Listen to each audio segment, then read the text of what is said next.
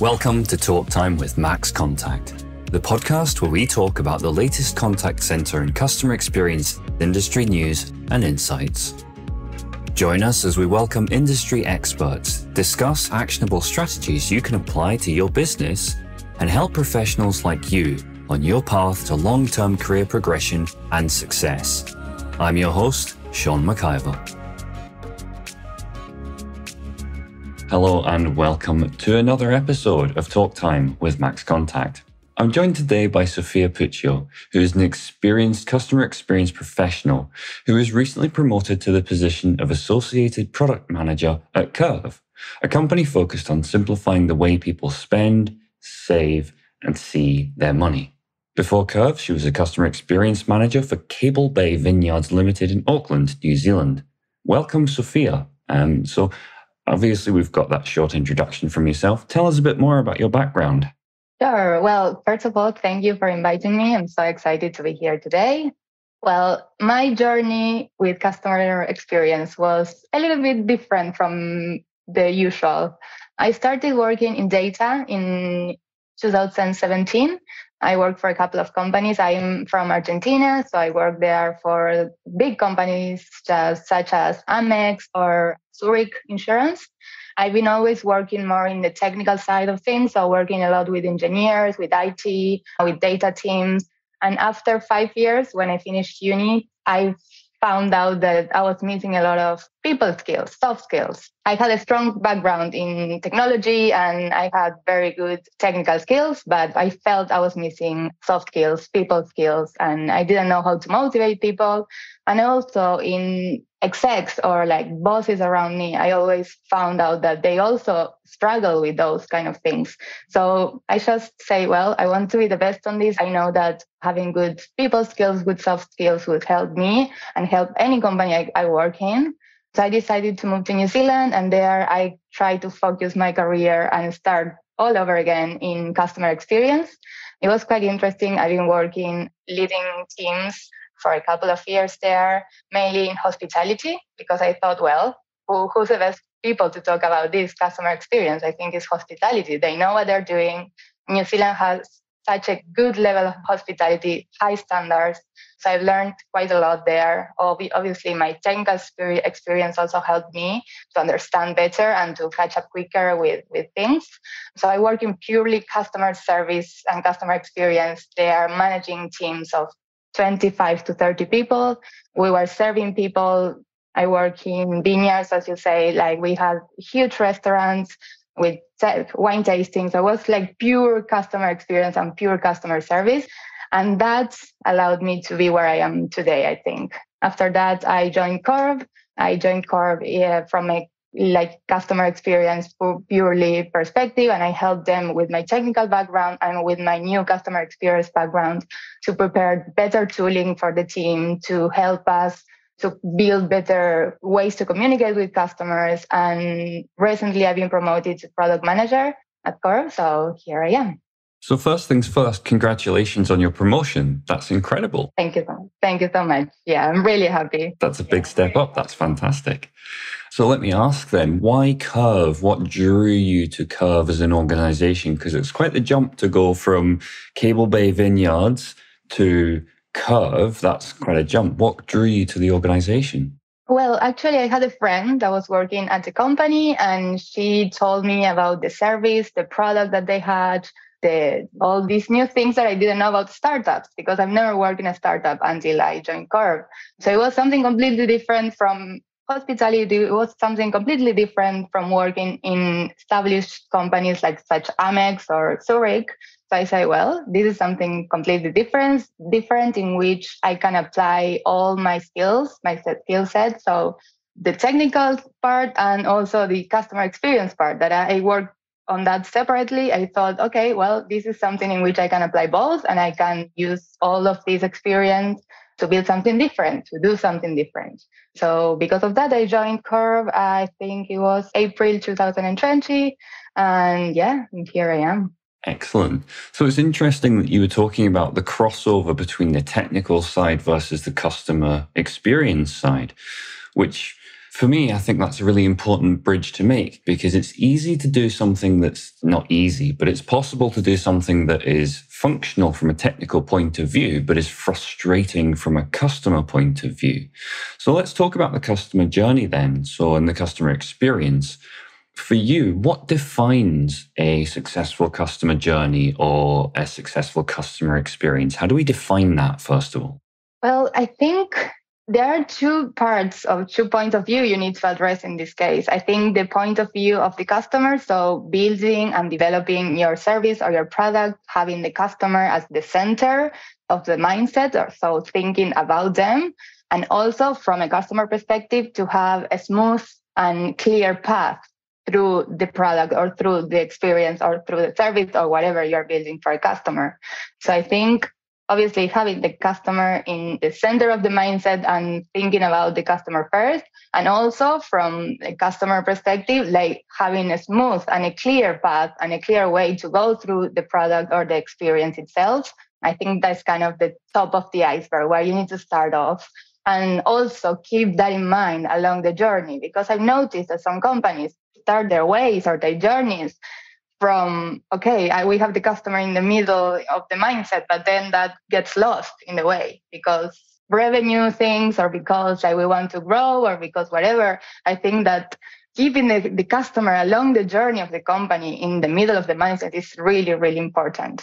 That makes sense. Yeah, I would agree with you on that. I think having a customer first mindset in everything that we do is so critically important.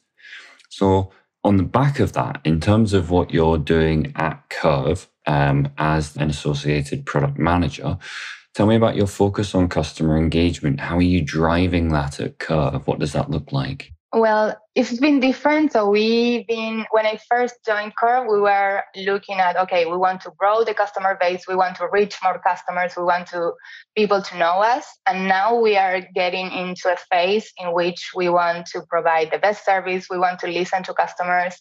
And that's why I've been pushed to the product team because I have such a heavy customer service experience and I understood customer service and I understood customer issues. That's why I'm being drew into this product manager role. It's really valuable what Curve is doing right now, that is listening to customers, going to the basis and using CX levers as a way to fix the product. So right now we are focusing on the customer because we are focusing on quality. We want not to release new features. We want to know what the customer wants. We want to know why people is contacting CX, why people are getting in touch with us, why this is happening. We want to allow them to self-serve themselves. If they want, for example, we are right now working a new feature to allow customers to reorder cars in the app. When now they need to contact CX, we want to allow them to go to the app and order the car themselves instead of having all this process or all this journey.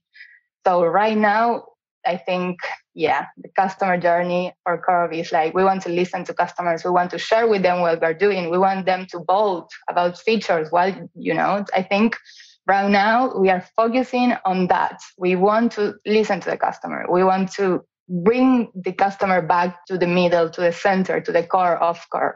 I love that. That's a pretty good mission statement as far as mission statements go. I'm 100% behind that.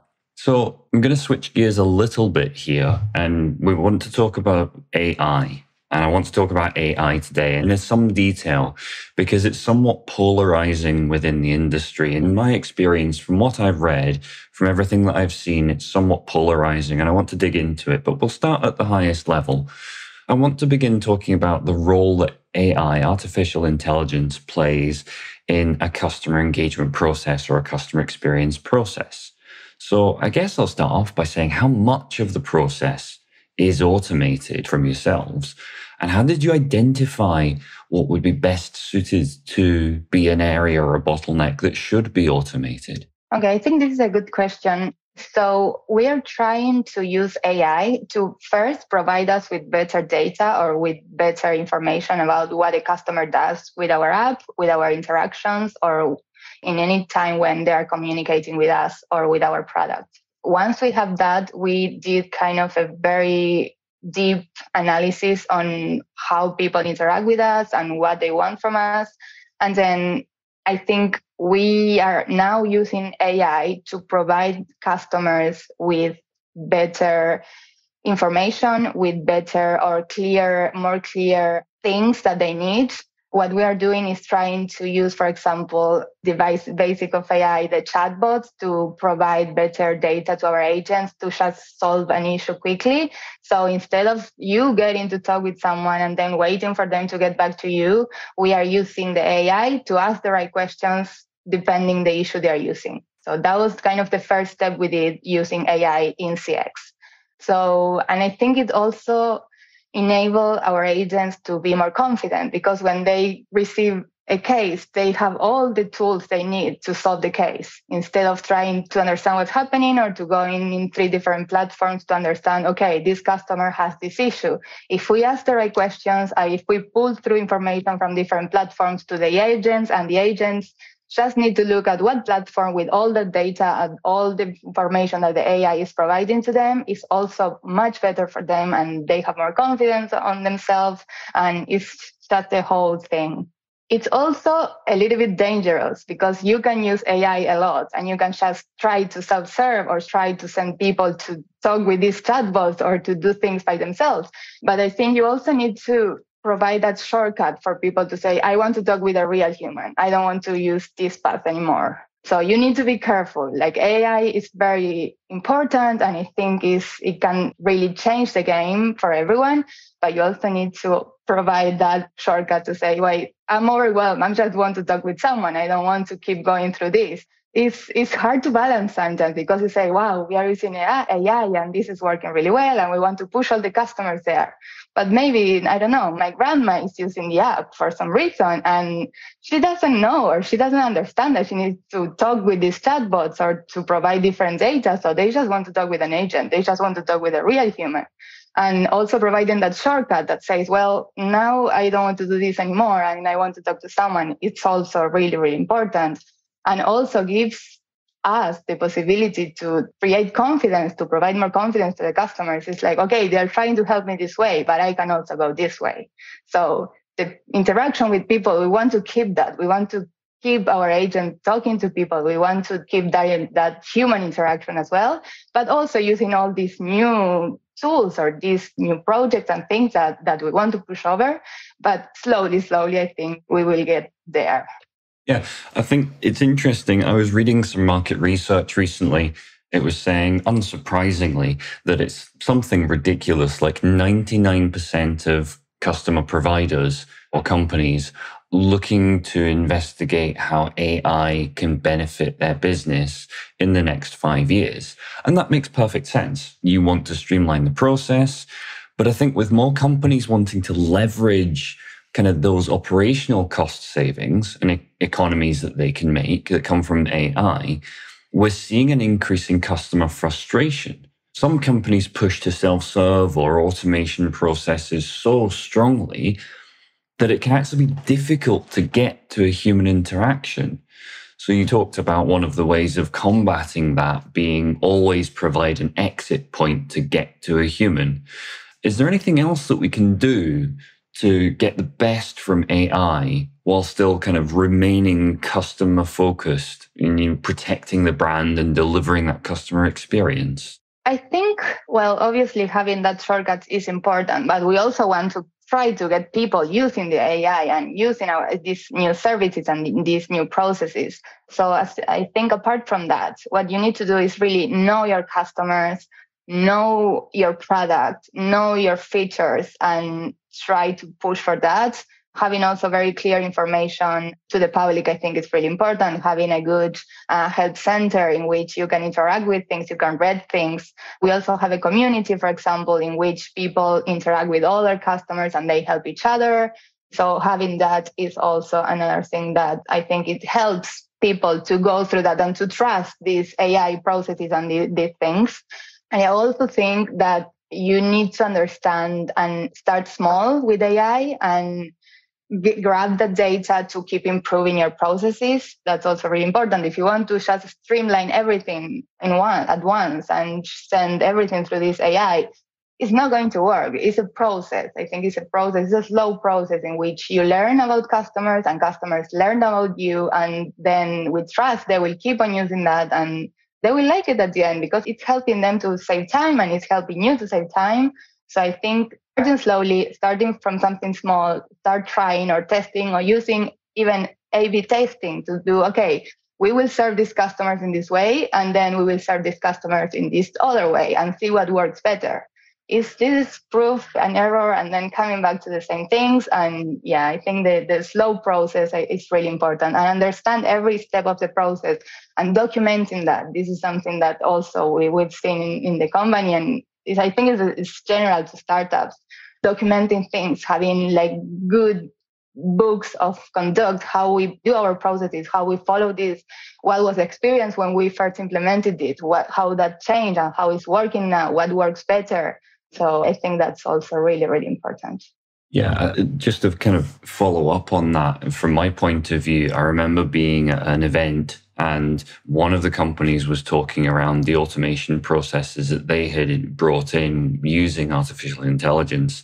And they were saying that they'd started off by, it was a government organization. It was to do with some sort of licensing for fishing.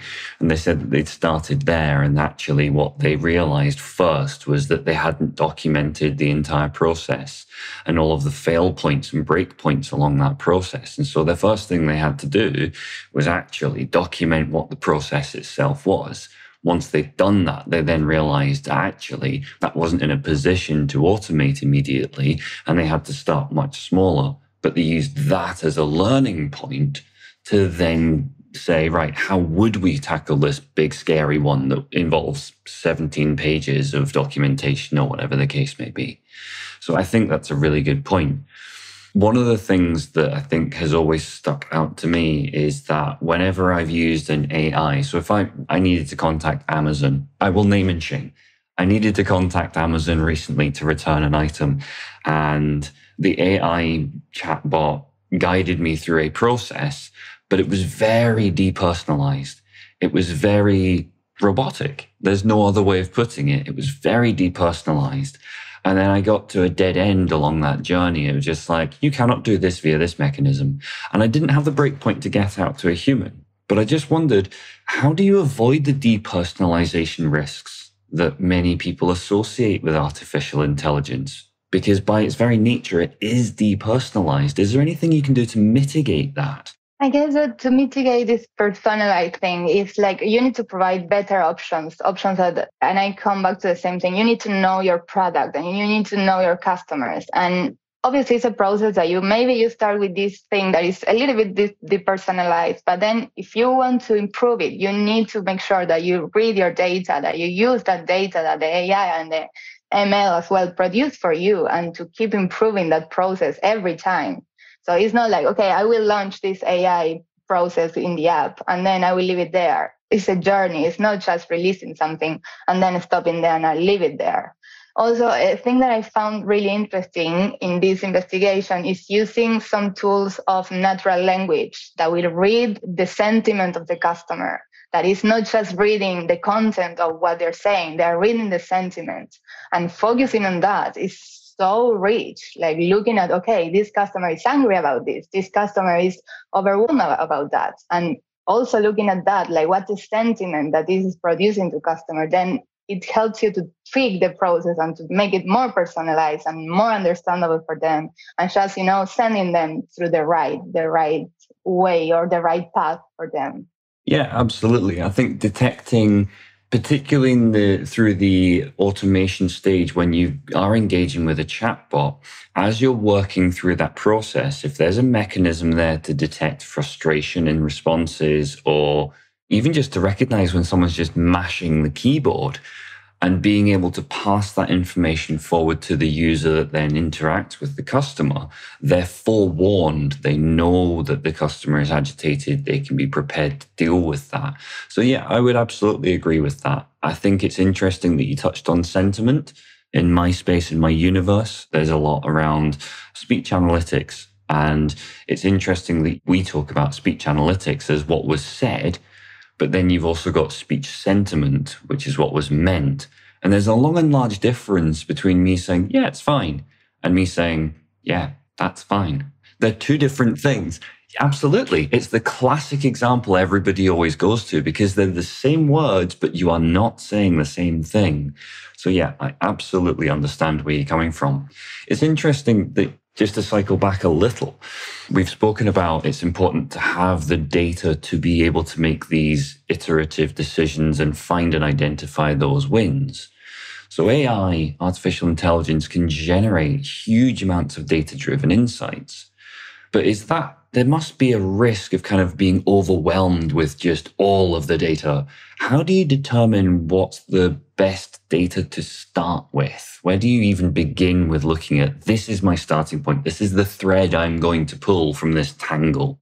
Well, I think going back a little bit, you need to know how to build your data. So what you want to collect from it, these interactions. And we've been lucky, we partnered with this company called Customer with the K. I don't know if you know it. It's been bought by Meta recently. And they provide you with a CRM CX tool that you can build your own data, you can produce your own data, you can collect what you think is important.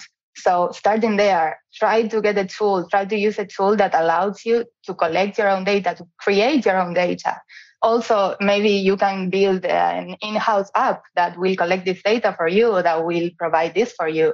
And I've been involved in the process of actually sitting down with products, sitting down with data and analysis. I had the opportunity to sit down with product teams and with data teams and with CX teams and agree on what data we want to see there, what data we want to produce, what events we want to track, where those responses from the chatbot are going to be collected, what are the touch points we want to look at. So what I think the first thing you need to do is understand the product, understand where the issues can be, and then build your data having this in mind. For a contact center, I would say first try to track what's the reason why they are contacting you. I think that's the first thread you need to pull from that. Why they're contacting you, what they want from you, why they didn't solve themselves, or why they want to talk to your team. And I think, the sentiment as well is quite important because maybe that will help you to say, look, people are getting really frustrated about this issue, so let's tackle that. Even if it's not a huge thing, let's tackle that because that's frustrating people. So first thing, contact reasons, and then the sentiment as well. From there, you can create anything you want. For example, for customers who are churning, who are leaving us, like, why are you leaving us? Like, can you just give us a reason why you're leaving us? So start with like broad information and then kind of steam that line into, okay, we want about this issue. Okay, we identify that this is an issue that customers are contacting us about. This is the first thing we know. Well, what we want to know about this? We want to know the device of that customer. What other data we want to collect? So let's ask that to the customer, or let's ask this or that, or let's instruct the customer to do different things. I think it's a whole process or a whole journey. Like if you can get the right tool for you that will produce your own data, you are the owner of everything, you own your data. You can also build an extra column and pull different data and say, okay, I want to know what time of the day they're contacting us because I want to know when I need to allocate more agents or less agents. So I want to create this data. I want to create something. And that's really, really important. I think obviously having the right tool is essential. And then knowing your product and your business itself is also something that can help you a lot. Absolutely.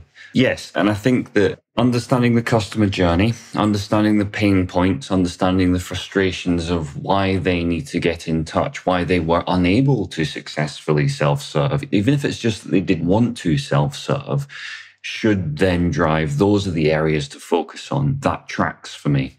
One of the interesting things I find is that whenever artificial intelligence or chatbots or speech analytics comes up in a conversation, is that it's very often, almost universally, geared around the customer experience.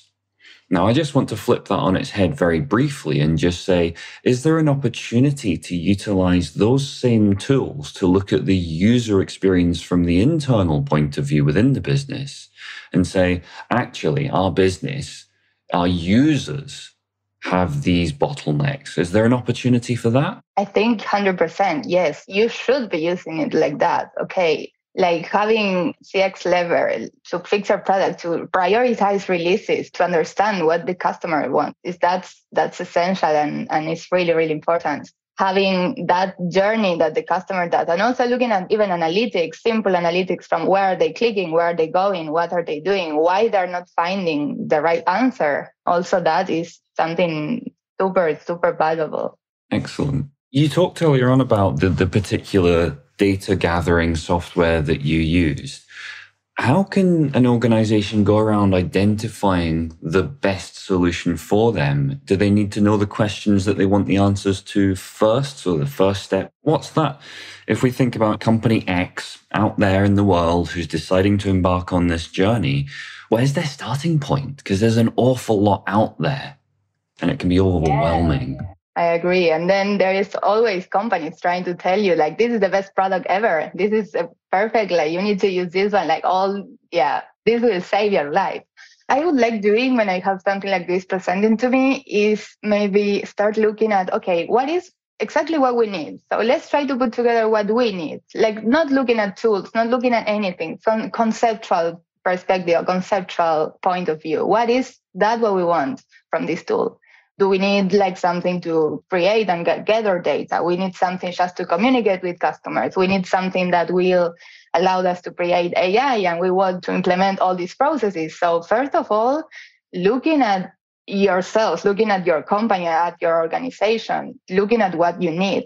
I think that's the start point. Like not looking at tools or going around, oh, well, this can do this or that can do that.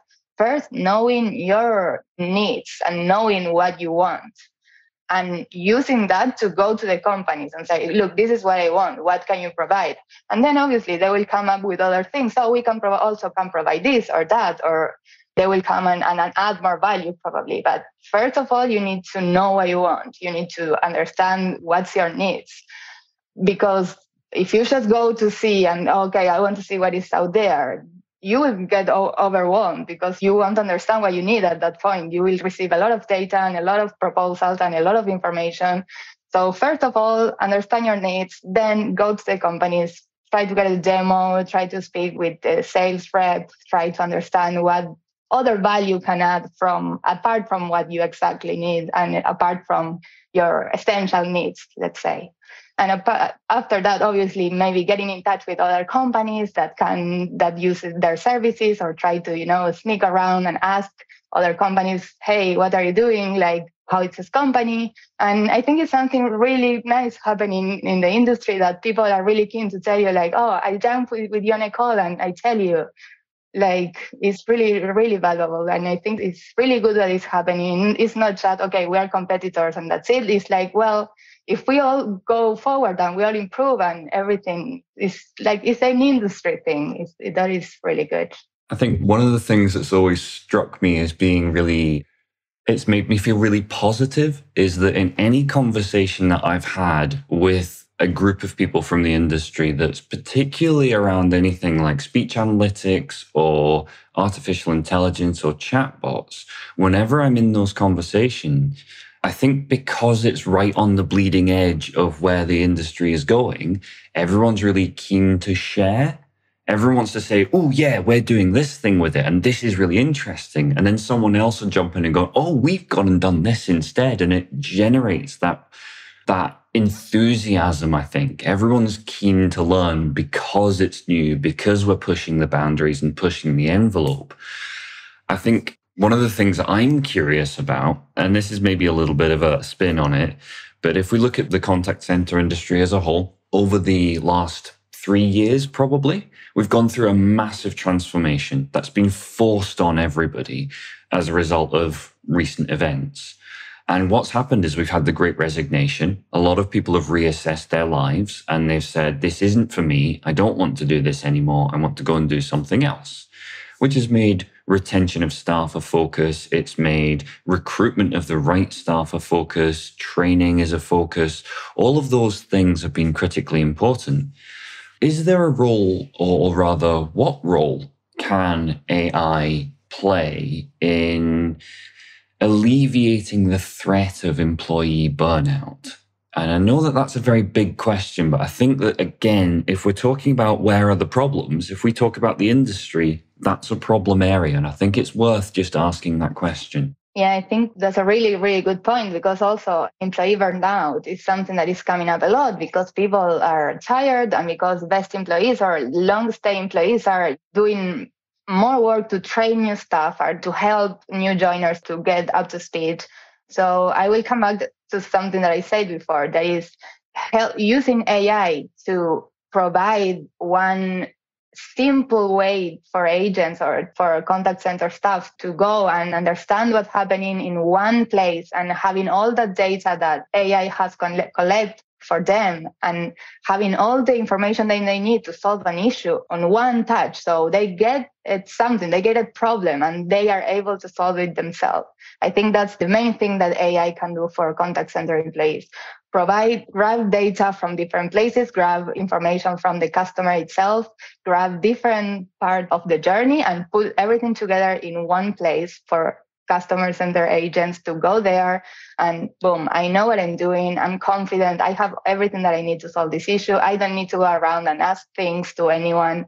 I don't need to jump to a different platform to look for different things. I have everything here. So that's the main thing that the AI can do moving forward. And actually, they can do it right now for contact centers. Absolutely. I think there's been something of a cloud hanging over the average contact center staff member around they're challenging to work with or they're challenging to manage. And I think it's worth pointing out that no one wants to come into work. No one sets out to go to work to do a bad job. And actually, if your staff are feeling like they're challenged and able to provide a good customer service, then that's going to mean that they're not going to feel fulfilled in the role.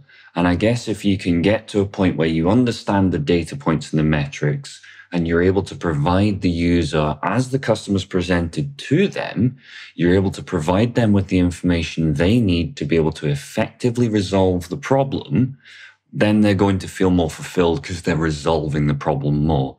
Especially as now, where we've got the self-serve there, we're handling all of that over here. So what is being discussed with the user is that much more complex.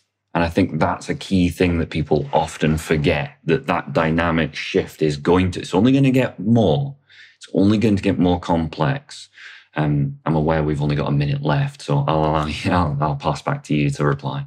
Well, thank you so much. Yeah, I think that, as you say, as we move a little bit from that idea, now we have the self-serve, which is like the first line. And now our agents of first line became actually second line because they're dealing with harder cases and providing really, really, really a lot of value to the company. Yeah, absolutely.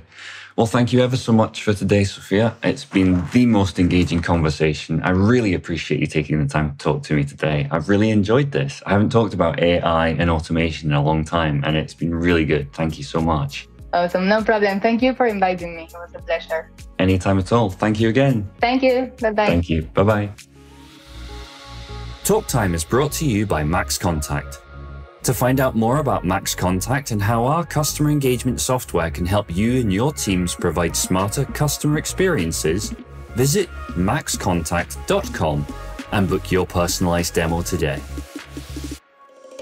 Be sure to search Talk Time with Max Contact in Apple Podcasts, Spotify, Google Podcasts, or anywhere else podcasts are found, and leave us a positive rating to help other like-minded individuals join the conversation. Finally, before you go, never miss a future episode by clicking the subscribe button and turning on notifications. On behalf of the team here at Max Contact, thanks for listening.